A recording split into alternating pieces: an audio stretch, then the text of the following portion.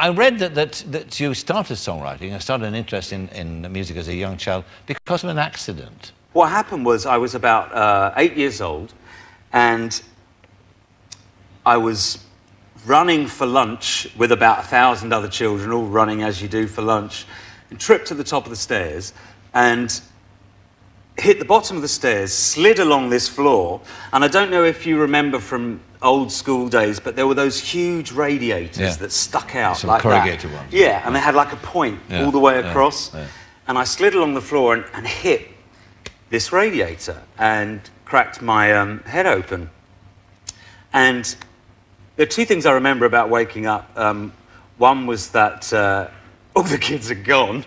You know, I'm laying there in a pool of blood and everyone's gone off to lunch.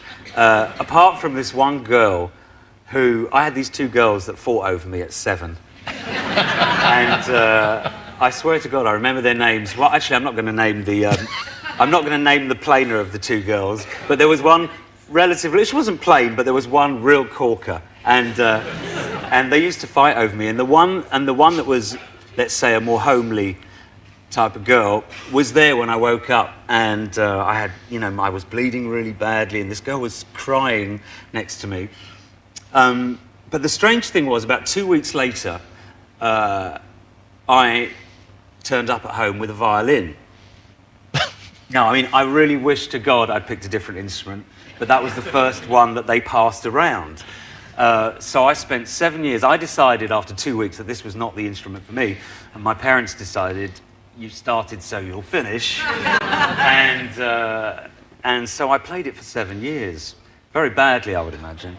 But before there'd been no interest in music? There'd been no interest in music. I'd been obsessed with bugs and insects, and also I was ahead of average at both English and maths.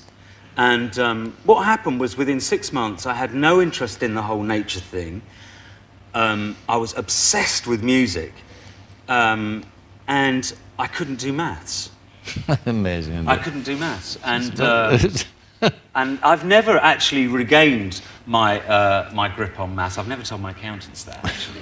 Speaking of your accountants, what's this that I hear that you're actually not going to sell any more records? That you're going to let people on the internet free download? Yeah. Because you say you don't need the money. Yeah. Well, I think, you know, the honest truth is... How much money do you have to have before you don't need any, George? Is around. Well, my real point is actually... My real point is that, you know, I'm not a socialist by any means. Do you know what I mean? I don't believe in the ultimate goals of socialism. But at the end of the day, I do... I mean, I approve of capitalism, but if you were going to provide it as a model that you were trying to sell to a generation of people, right? It would have a ceiling on it, wouldn't it? It would have a ceiling somewhere, so that the money didn't just shoot from the bottom of society straight up to the top, the way it does now. And now I think it's getting out of control, and the whole of life is out of balance because of it. So you put a salary cap on yourself. I feel like I do feel like I feel like I've always been paid too much money.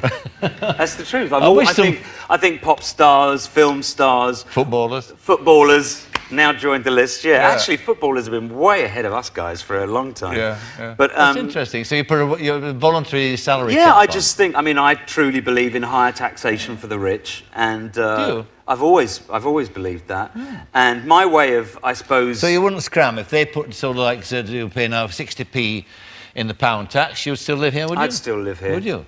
I'd still live here if you'd get knocked down the rush of people going over you to leave the country, I think. I know. I understand that, and I understand that my politics is not something that necessarily goes with having the kind of money I have.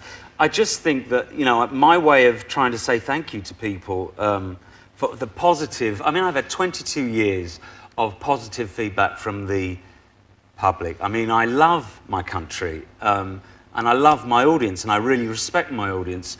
The trouble is, I don't feel like I can feel my audience through the media that we now have. And I feel like... So that's where contact them directly, then? Yeah, I can contact them directly. I can say, look, you know what, you've made me a rich man, you can stop paying for my money. I would like to have a site that people, instead of paying me, they actually donate some money. That's a nice idea. It'd be really nice. It keeps the whole thing very positive, and it's some kind of antidote to, as someone who thinks that what they do is a positive thing, it's a kind of antidote to all this negativity that just kind of is just flying at you as a famous, wealthy person. But you say you're not a socialist, but of course it's well documented that you've met Mr. Blair. Indeed, you had dinner with Mr. Blair. Well, what's that got to do with socialism?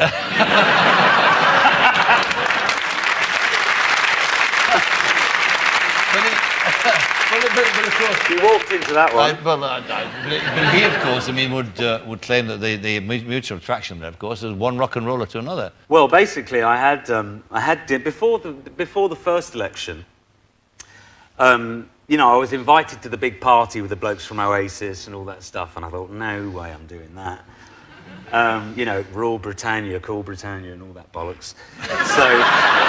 So I wasn't prepared to do that. If I was going to be one of his supporters, it had to be a private thing anyway. So I met up with him. At the end of the evening, as I was about to leave, Cherie said to Tony, and I have to say, I really enjoyed the evening. Charming family, yeah, nice charming man. Don't laugh, it's true. And Cherie said to me, oh, you've got to have Tony show you his guitar.